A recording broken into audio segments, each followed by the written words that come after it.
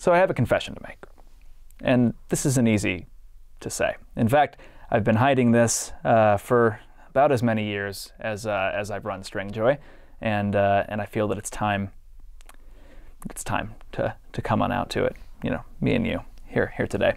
Well, the secret, to cut to the chase, is I'm kind of a bassist. Now, I'm not just a bassist. I've been playing guitar pretty much as long as I've been playing bass.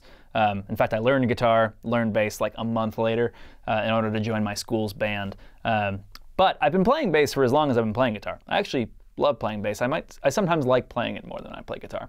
But I haven't really played it a bunch on this channel because I sense a lot of you are guitarists out there.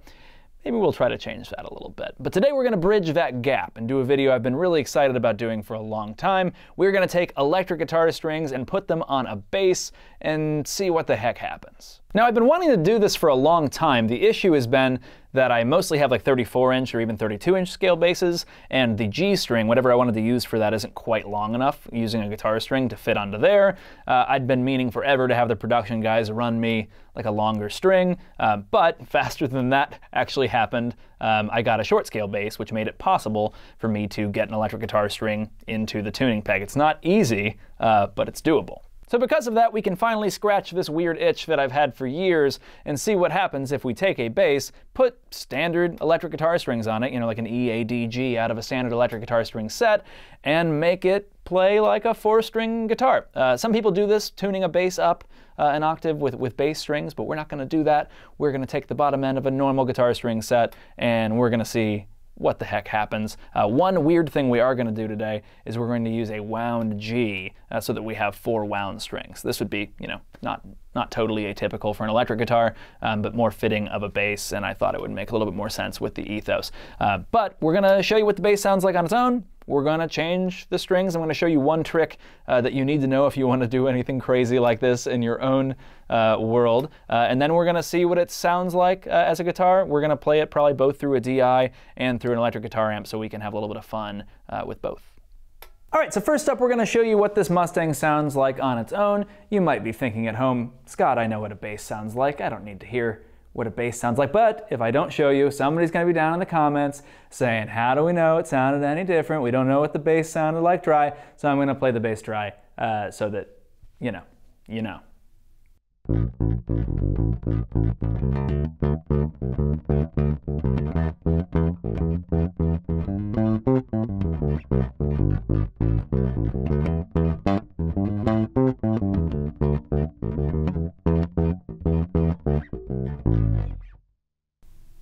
Good enough. All right, so for this experiment, we're going to be doing 22, 28, 38, and 50. I have this custom set of strings that the guys cooked up for me. I actually have 2 of each of them in here because I'm not sure if we're going to break one. I have not done this before, so we're doing it live together. One trick that I want to show you, I'm not going to show you the whole string change thing because you probably don't have all day, but as you may or may not know, let me get one of these out of here, bass strings have bigger balls than guitar strings. Yeah, I get it. All right. But, you know, we'll hold them up. Guitar strings have these small bead ends, and then bass have larger ones. So if we try to put a regular guitar string through the end of a bass, it's just going to pull right out because the holes, generally for most basses, are larger, and a guitar string won't work at all. So one trick that I've devised, this is a Scott Marquardt original here, is if we take the ball ends off of a bass string, which obviously we just have these things lying around, but you could cut them off of a set of bass strings if you wanted to try this at home for some weird reason. But take these guys and then we just feed them over the top of an electric string, kind of like that. And they go all the way to the bottom. They should anchor just fine against the smaller guitar bead. Is this a perfect solution? No, not at all. Nothing about this is a great solution, but it should work for us to be able to pull through. I'll check real quick before we tune everything up. Yeah, so it's working. You know, basically just kind of makes that hole a little bit smaller in the bass bridge end. This should be all we need to try to get tuned up. So I'm going to work on these, and then I'll meet you on the other side once I figured out how to get them properly installed. So it was not easy, but we did get everything strung up. I went through 2 22s trying to get everything anchored, but I think it's gonna hold for us, and I'm really stoked to hear what it sounds like. It's not easy.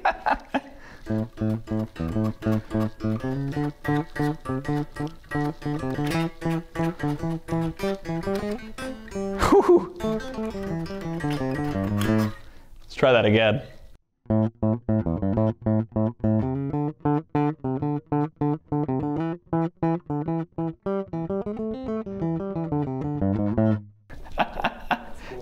Yeah, it's a totally different experience. I mean, honestly, playing it like a bass, just with everything being so thin, the like attack's kind of similar, but like getting your fingers around strings that are that thin is just a totally different experience.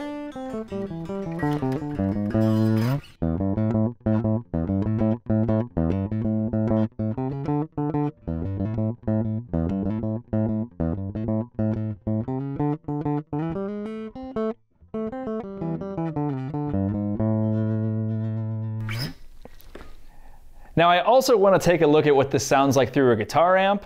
I'll be interested to hear what the DI take sounds like. I actually can't hear it in here right now.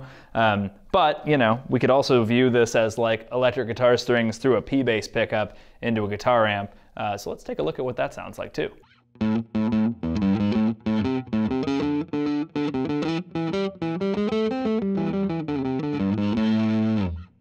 And then let's do some chorus.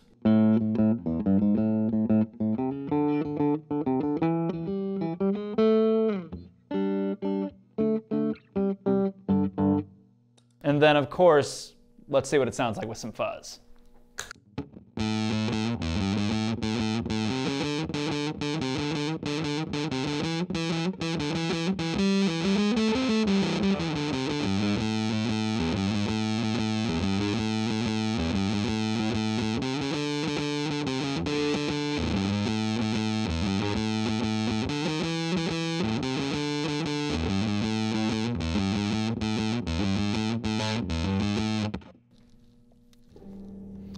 And then I'm gonna mess around with the pick and the fuzz too, because I can't help it. This is actually kind of fun.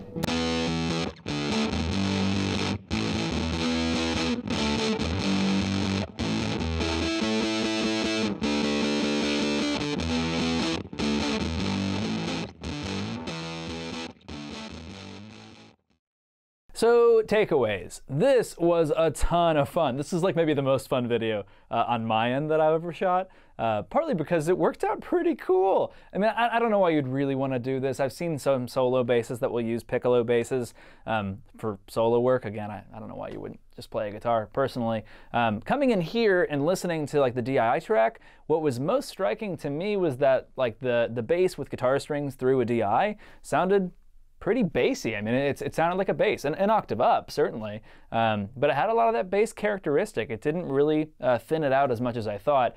And then hearing the bass going through a guitar amp was super cool. It was interesting to hear like a P-bass pickup running into a fuzz, you know, even with like it being a standard guitar string. Yeah, I would love to hear a guitar with a P-bass style pickup in it. I don't know if we can make that happen one day, but if we can, it'd be super cool. So what did we learn today? We learned that everything sounds good through a fuzz pedal, and that doing things that you shouldn't do to your bass can yield some cool results. I don't know if this really has a musical application. If anyone out there really wants to, you know, try, by all means, that could be cool. For me, I don't think I'll be making any music through it that I wouldn't otherwise, but it was pretty fun and fun to hear your bass guitar sound, you know, like a guitar, especially through like that bad can amp. That was pretty cool. Anyway, hope you dug it. If you have any weird, crazy ideas that you think we should try out, leave them in the comments below, and be sure to give us a thumbs up and subscribe if you dig this video.